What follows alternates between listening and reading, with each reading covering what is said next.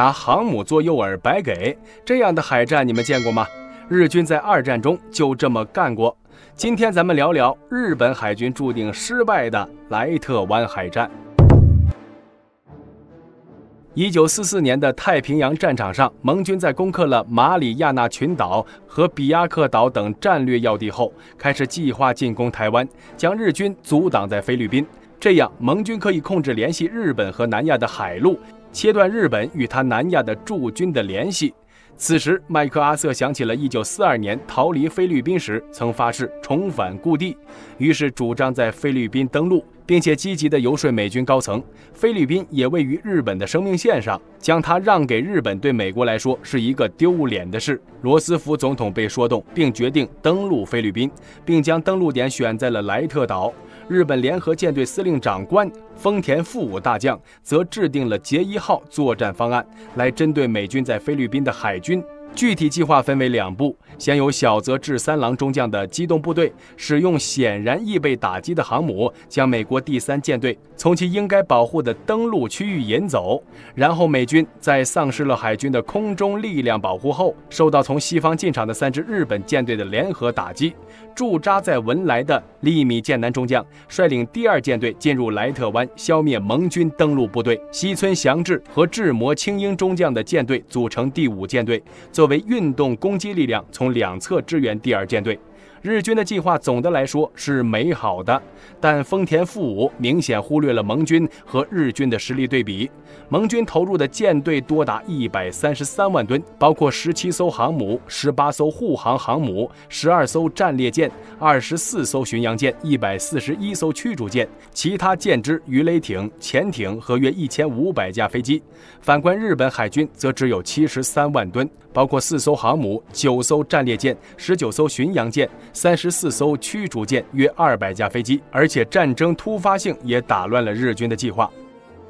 1944年10月23日，美军的2栖部队早已排兵布阵，做好进攻莱特岛的准备。同一天，负责进攻美军登陆部队的中央舰队从莱特岛东南部才开始进入预计的阵地。美第7舰队的潜水艇在第一时间就发现了他们。莱特湾战役打响，日军先逐个击破的计划可以说在一开始就失败了。而此时的莱特湾战役被大致分成了4个战区，大兵逐一给兄弟们分析。首先是西部沿海战，栗田的舰队由5艘战列舰、10艘重巡洋舰、2艘轻巡洋舰和15艘驱逐舰组成。他们计划突破圣贝纳迪诺海峡，攻击莱特湾内的登陆舰队。1944年10月23日夜里，舰队经过巴拉望岛水域，被美国潜艇海记号和条鱼号发现。没错，他们就是前面提到的日军中央舰队。虽然大和号上的电报员发现了2艘潜艇，并且报告他们发现这支舰队的电讯，可日本舰队没有并未采取反潜行动。10月24日早6点43分，海记号首先发动攻击，在1公里外对准重巡爱宕和高雄各射出6枚鱼雷，爱宕号被击中4枚，舰身右倾严重，20分钟后沉没。高雄号中2雷重伤。6点56分，摩耶号重巡洋舰被条鱼号命中4枚鱼雷沉没。高雄号在2艘驱逐舰的保护下返回文莱，条鱼号尾随，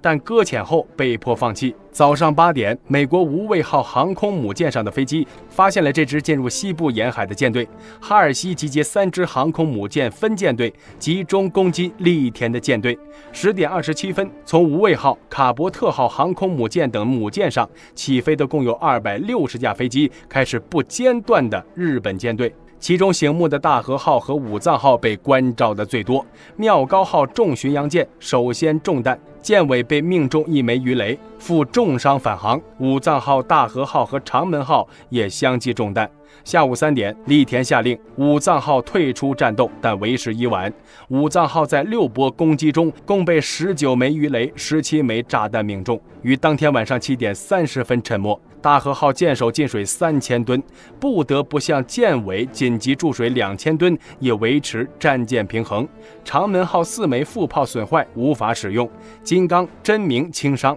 轻巡石沈中弹，驱逐舰滨风轻双受伤返航。下午3点30分，栗田命令中央舰队退出美军航母的攻击范围。与此同时，驻扎在吕宋岛的大西龙治郎中将命令80架飞机袭击了美军的埃塞克斯号、班宁顿号、普林斯顿号和兰利号航母。其中普林斯顿号因为被穿甲弹击中，引起了弹药库的殉爆，当场阵亡229人，236人受伤。普林斯顿号也在下午5点50分左右沉没。伯明翰号巡洋舰也因为帮忙救火，被这次殉爆影响，致使80名水手丧生。下午5点15分，栗田下令舰队转头开向圣贝纳迪诺海峡。其实他心中一直有个疑问，说好的诱饵舰队呢？原来美军本该执行警戒任务的飞机，因为战斗太过激烈，导致无暇关注北方水域。直到战斗结束后1个多小时，小泽的诱饵舰队才被美军飞机发现。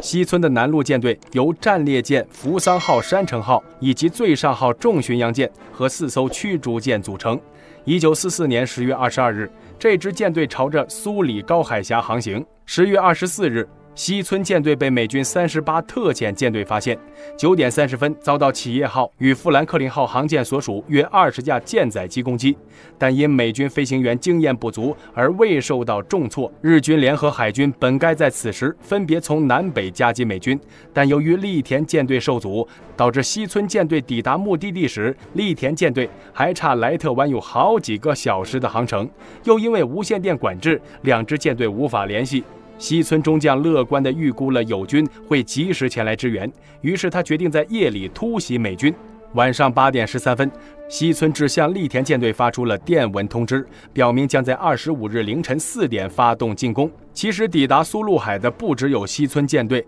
前面大兵提到过，还有志摩青英中将率领的第2游击舰队。然而两支舰队的指挥官因私交恶劣，两支舰队没有任何协调行动，而是各自率领舰队分散进入战场。这种因私废公的决定也导致了接下来海战的悲剧。10月24日深夜，西村的舰队驶过帕纳翁岛，就闯进了美国第7舰队所设置的圈套。奥尔登多夫少将下属的6艘战舰、8艘巡洋舰、28艘驱逐舰和39艘鱼雷艇已经在海峡北岸严阵以待。10月25日凌晨2点2分，西村舰队抵达苏里高海峡，遭受盟军的进攻，但他孤注一掷，继续向北前进。3点左右，志摩舰队也抵达苏里高峡口，但此时已经与西村舰队彻底失联了。3点09分，西村舰队遭受重创，扶桑号和3艘驱逐舰先后被鱼雷命中。美军第54驱逐舰中队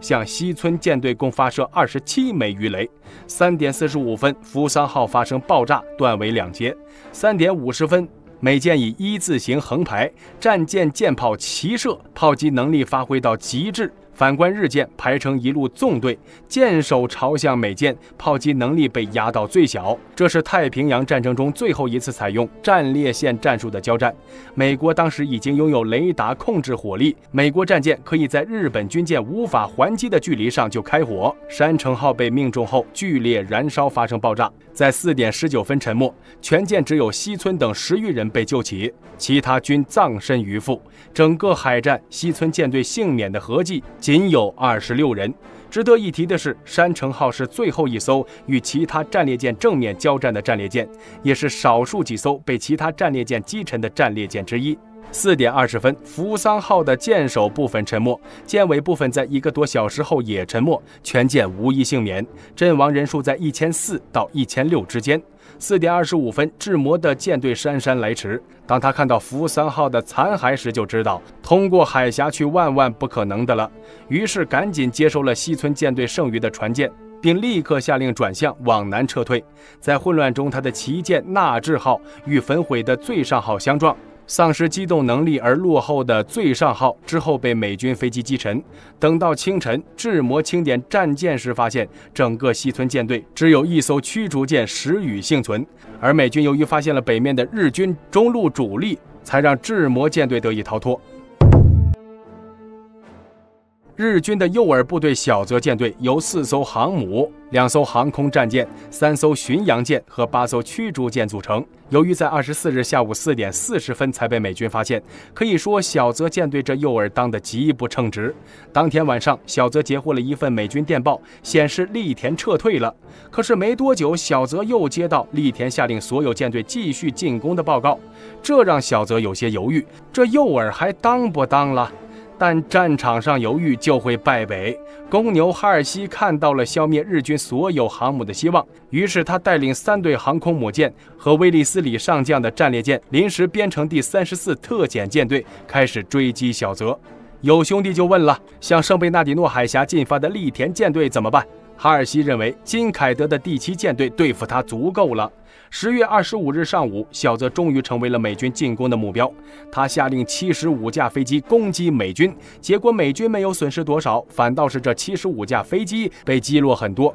剩下的也都飞往了吕宋岛。早上8点，美军第34特遣队开始了不停的空袭，一共出动了857架次。小泽的航母舰队纷纷中弹，吓得他立刻把旗舰移至大电号轻巡洋舰。而此时萨马岛海上战斗的消息传来，第7舰队的护航航母遭遇了栗田舰队。金凯德不断地发报向哈尔西求援，连坐镇珍珠港的尼米兹也有点懵，立刻向哈尔西发电询问。电报的内容为：第34特遣舰队在哪儿？这本来是一份很普通的电报，但是尼米兹的助理参谋长奥斯汀在传达电报内容给报务员的时候，把 Where is 读得太重了。报务员以为这是要强调这件事，于是就加上了 RPT， 意思是重复。而美军海军为了保密，在每段电文里都会添油加醋，正文前后都加上一些无关紧要的句子。这个报务员在句子前面写上了火鸡掉进水里，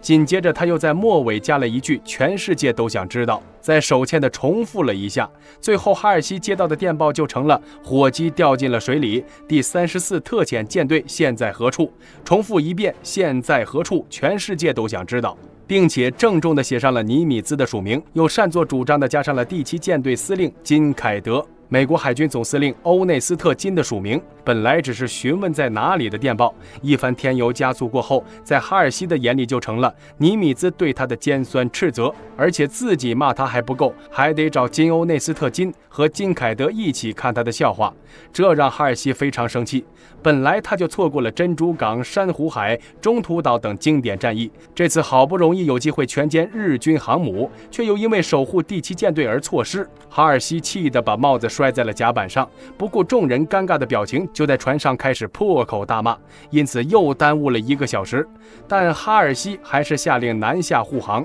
他只留下了2个航空母舰大队收拾小泽的残余舰只。但即便如此，小泽舰队依然损失惨重。作为诱饵的全部航空母舰、1艘轻巡洋舰、2艘驱逐舰全被击沉，小泽却欣喜异常，立刻邀功般向栗田发送电报，诱饵任务已出色完成，驻军五运昌盛。可惜由于通讯不畅，栗田并没有收到这条讯息。1944年10月25日，栗田舰队进入了圣贝纳迪诺海峡。凌晨3点，舰队沿萨马岛的海岸向南进发，而金凯德以为威利斯里的战舰还守护在圣贝纳迪诺海峡，因此当栗田舰队出现在萨马岛海面时，金凯德大吃一惊。此时他手下的分遣舰队由护航航母和驱逐舰组成，根本不足以抵抗日本舰队。同时栗田也以为在他面前的就是整个美军第3舰队，也是他完全无法抵抗的主力部队。此时栗田记起了自己的任务，打击美军的登陆部队，于是一场互相倾尽全力的战斗开始了。美军的驱逐舰勇敢地站了出来，以自杀般的对日舰发射鱼雷，同时护卫航母立刻向东后撤，而日军为了躲避鱼雷，打乱了自己的队形，各战队散乱在广阔的海面上。9点20分，栗田才重新整理好队形。很快，日本人的疯狂展现在美国人面前，神风特工队自杀飞机很快就击沉了1艘护卫航母，另外2艘也遭到重创，而且美军还损失了3艘驱逐舰。不过很快神奇的一幕发生了，就在栗田舰队马上进入莱特湾时，他们往北转向撤退了。要问为什么？那就是因为栗田的直觉，他感觉参战的时间越长，遭到美国强大空袭的可能性就越高，于是他果断地撤退了，并保存了日军最后的实力。然而，直到10月26日早晨，长途返航奔袭了555公里的第3舰队，连栗田舰队的影子都没看到。这件事加上电报事件，让哈尔西与金凯德这对好友反目成仇了。值得一提的是，在此战中，日军2大祥瑞舰雪峰号、石宇号同时参战，其中雪峰号毫发无伤，还救起了大量落水人员。至此，莱特湾海战结束。数量上远居于劣势的日本海军联合舰队战败，巡洋舰以上重型军舰13艘被击沉，证明了航空母舰在现代战争中的重要性，成为了海军作战中的核心力量。可此时日军已经失去了所有航母，海军精锐消耗殆尽，严重打击了日本在太平洋战场的实力，美军取得压倒性胜利。此后美军成功拿下菲律宾、冲绳岛，直逼日本本土。兄弟们觉得日本在莱特湾的失败主要原因是什么呢？欢迎在评论区留言。我是大兵，我们下次再见。